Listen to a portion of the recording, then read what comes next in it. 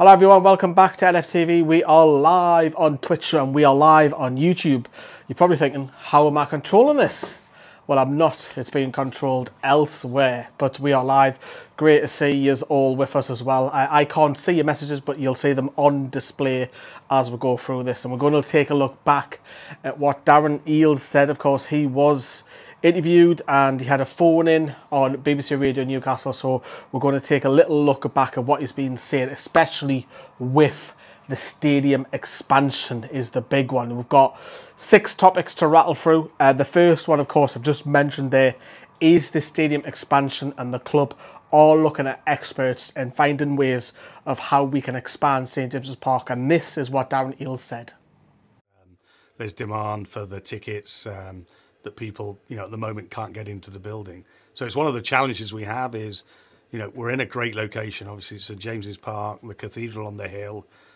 It's just amazing to have that location in the city. So one of the things we want to do, and this is something that we've just basically started that process of what they call a stadium feasibility study. And so that is to get in some experts to take a look with a blank sheet of paper and say, what could we do to improve the stadium in terms of capacity? And the important thing on this one, and I sort of chuckle about it with our board and with the senior management team, is everyone's a sort of amateur architect. So everyone's got a view on what you can do at St James's Park and what might be potential. And I think the reality is we need some experts to come in with no preconceptions, look at it and actually give us that feedback of, you could do X or Y, or actually you can't do Z because of rights of light, whatever it might be. So that's our focus, is to look at the possibilities. What is the art of the possible? And then obviously at that stage, we'll be able to consult, talk with the fans and say, look, here's the potential of what we could do to improve it. I think one thing we have done, and I think a lot of people know this, is Strawberry Place, so the area of land outside of St James's Park. We purchased that earlier this year. We're putting in planning permission at the moment for a fan zone, so that will be on a temporary basis. Really excited about us being able to hopefully get something up this season where we have that fan zone, so we're making use of that land for our supporters on a match day and on a non-match day. It's a real good chance for us to engage with the supporters and build, those closer connections that we've spoken about. But also having that land obviously just gives us more flexibility in terms of potential things we might be able to do around the stadium. Everyone can have a view of, is it 60, is it 65, is it 70? But obviously what we need to do is actually do some research, do some soundings and understand what is the best side. But clearly, we want to try and get more seats so that we can have more availability for our supporters. So they don't know as of yet. Obviously, they've been joking on the boardroom, and they can speculate, and everybody thinks they're experts, of course, as Darren Eales was saying there. But we'll have to wait and see whether it's going to be the East Stand. He's obviously mentioned about the fan zone, of course, as well, which gives them options for the future. And look, I think at the moment the demand, as he said already, is massive at the moment. How many can you fit in? You're probably talking at the moment, because the times are good, at least 20,000 plus. So you're talking already there, you're hitting towards 72 to 75,000 seat stadium. How many can Newcastle expand by? Can they get to 60 for the time being, maybe expand further than that in the future? I don't know. But the good thing is that they don't want to move from St James's Park as of yet. They have said that. Moving on, and I want to know what you think, of course, as well. I've seen some of your live comments already appearing, but we'll move on from that as well. The Champions League draw, which is on August the 31st, we're all excited by it, to see where we're going abroad again. Obviously, I've just done America, and I'm very excited personally myself to see where I'm going to go for 2-3 nights over autumn and December. So I'm very excited to see that. We are going to be in pot 4, which Darren Eales does talk about here, and he was asked who would he like in the draw. Group. I mean, I suppose I'm a bit more like a fan in the sense that, I think any group we're going to be in is going to be the group of death, because no one's going to want us in pot 4. I think, pot 4 means we're going to get 3 tough teams by the nature of the draw. But I don't think that's a bad thing, because I don't think any team's going to want to come to Newcastle on a Champions League evening and play under the lights with that atmosphere. So from my perspective, I'm a little bit of, I'd love to get around Madrid or one of the big guys and bring them to Newcastle and give them a real go. So from that perspective, I'll take that sort of group of death. And I think, it's exciting that we've got this opportunity, and I don't think we should be afraid of anyone. Yeah, it's a tricky one. I suppose, I'd like Real Madrid. If you then got one of the sort of big Italian teams, I wouldn't mind a sort of German, Italian and Spanish team, and let's go for it. So I'm watching these clips as you are, by the way, everybody. So yeah, so Real Madrid, fancy it? I mean, I wouldn't mind going to Madrid. I'm not that keen, I'm not going to lie, I'm not keen on going to Barcelona, the Olympic Stadium that they're using at the minute. I've been there when I was at Barcelona in the Olympic Park area. I'm not a big fan of it, so I'd rather have it in the Camp Nou, but obviously that's getting redone. It's been knocked down and rebuilt. But for me, Dortmund away. I'd love Dortmund away. War flags versus the Dortmund wall. Yes, please. That's what I would love to have a look at and to attend, just to tick it off and say, yeah, that was class. That it's an event on the field and off the field at the same time. Moving on to the good old FFP, everybody's favourite topic.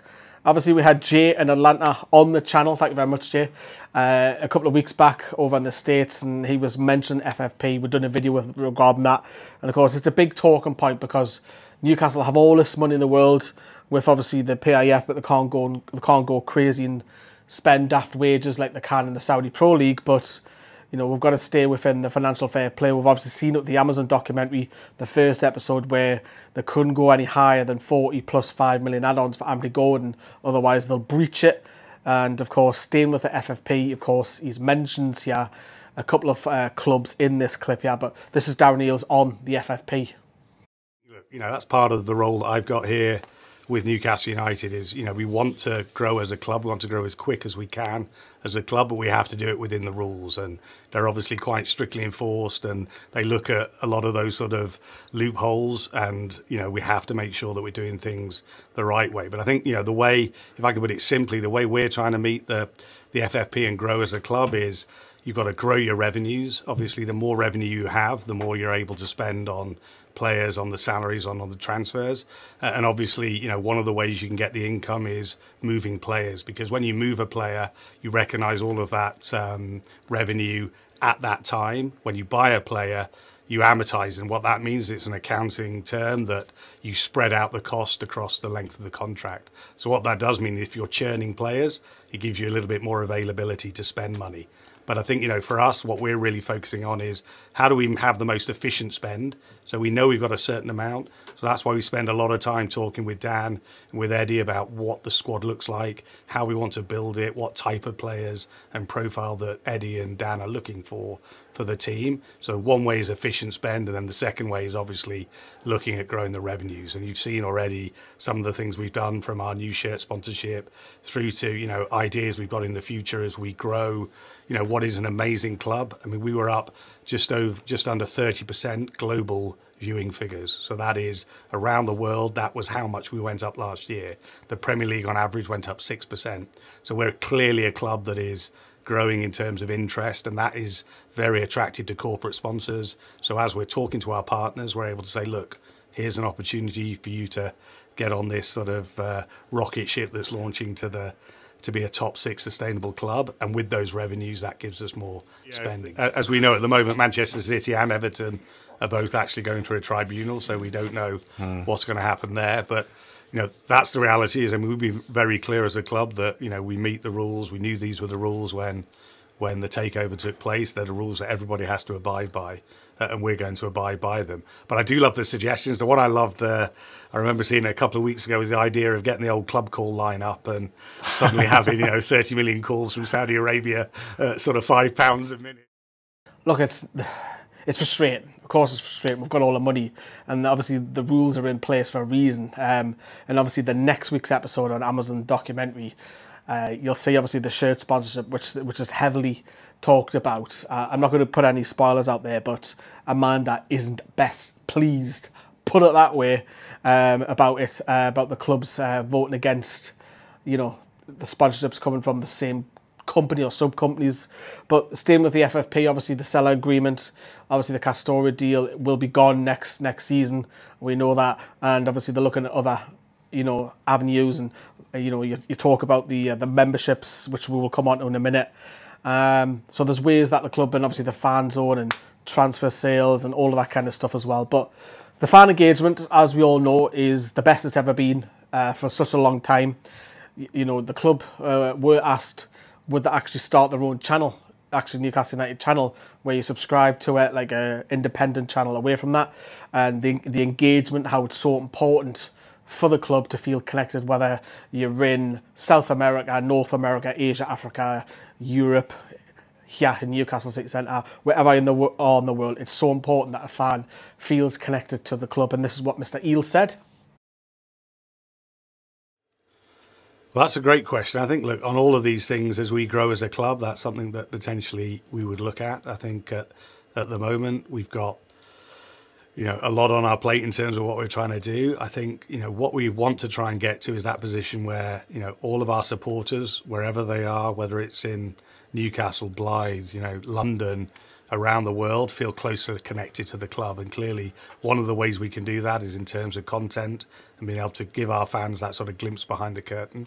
And I'll be honest, it's one of the reasons that we did the Amazon documentary that comes out tomorrow is, you know, the reality is that gives a chance for all of our fans to see perhaps a little bit that otherwise they wouldn't see behind the club, and it helps them to get a closer connection. So anything we can do like that is in our interest, because we want to build that connection, that closer connection with our fans. So I think, you know, hopefully over time we're going to just be developing more and more content. Did the sort of premiere, and it was great because we watched it with fans. So I think, you know, the reality is, and you know, because you work in football, it's sort of, you know what goes on behind. You see what's sort of there in the sausage making. And I think it was really good to see it through the lens of supporters that are perhaps seeing some of those things that they wouldn't normally know. I mean, you've seen some of the trailers, but whether it's transfer signings, whether it's what goes into getting a sponsorship for the front of shirt, you know, some of the topics that are covered gives a little glimpse behind the curtain. I think that's great because it helps our supporters get a better connection, I think, with the club. We're in the content industry. I mean, I've been out in America, so I've seen it really on the sharp end, where a Super Bowl quarterback will give an interview literally 30 seconds before the biggest game in his life, and they just take it for granted. And I get what Eddie says, and I understand why, you know, that was his view, but the reality is we had probably the most unbelievable season that any of us could have expected, and we had the cameras there. So, you know, in that perspective, we got to a Wembley final, we finished fourth with the cameras there. So I think the reality is you have a moment where it's noticeable, because for the first time, you know, I felt it as well. You're in a meeting and a camera's there, or you're mic'd up and you're a bit self-conscious. But what you soon find is within sort of 3 or 4 days, you just don't even realise. And I think that's what tends to happen on these things.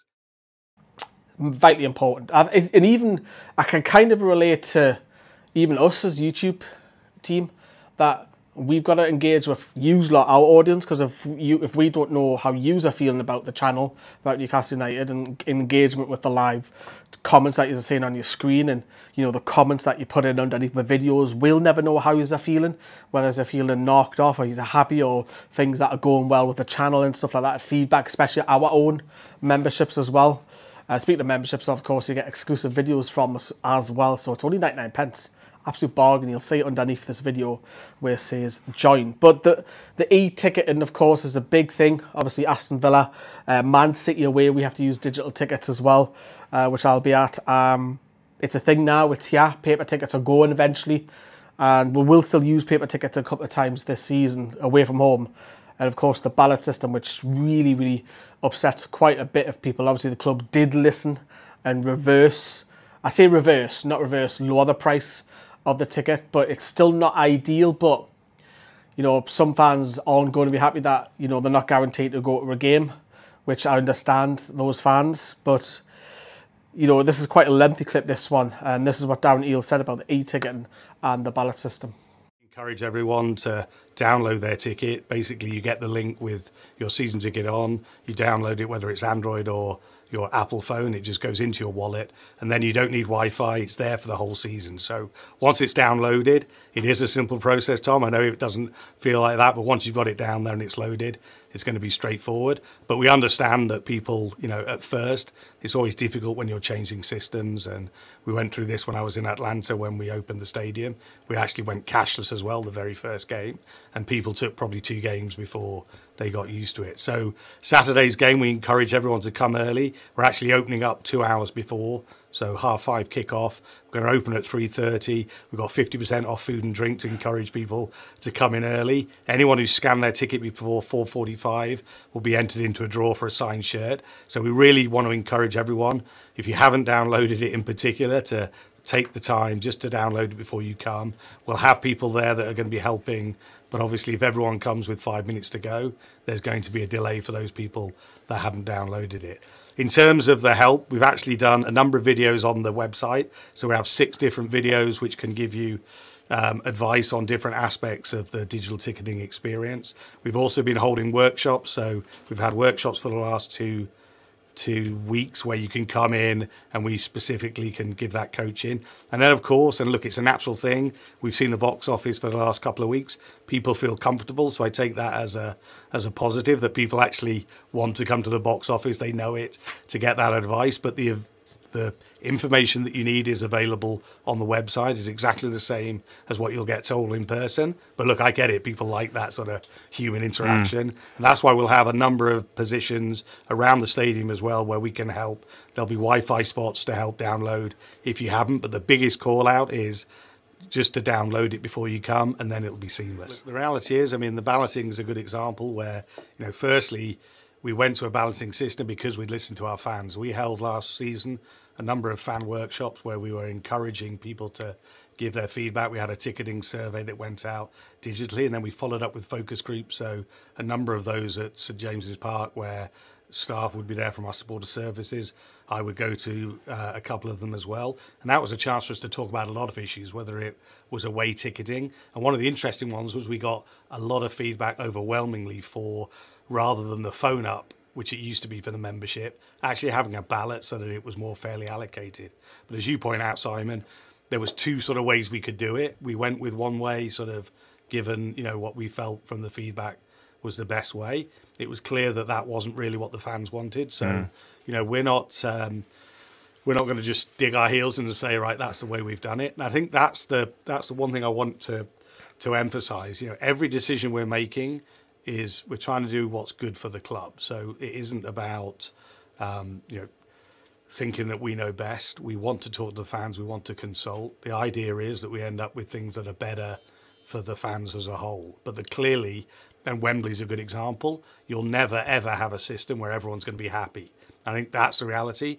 We will consult. We will take the fans' views wherever we can. We're open to learning as well from our experiences and using that in the next sort of issue that we may have. But the reality is that doesn't mean everyone's going to be happy, because they're never going to all be happy.